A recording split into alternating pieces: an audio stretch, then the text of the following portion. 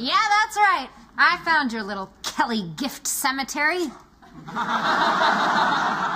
Oh, that was in my closet. Not anymore. You want to explain why every gift I've ever given you was in a box in the back of your closet? Okay, calm down.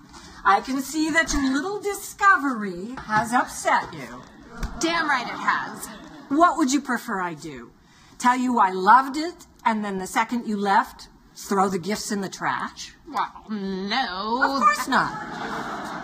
Would you prefer that I said I liked it and then gave it to Letitia as her Christmas present? No, Because that would be rude. Would you rather that I just said, Kelly, I don't like this. It's not my style. I don't want to wear it, eat it, look at it, or use it.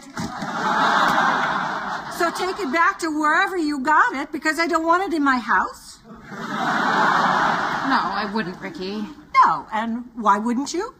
Because it would be rude and would hurt your feelings, wouldn't it? Yes, it would. So if you rummage through my closet and my personal belongings in my house on my anniversary, is that rude? Might that hurt my feelings? Yes. Good, then it's settled. I accept your apology.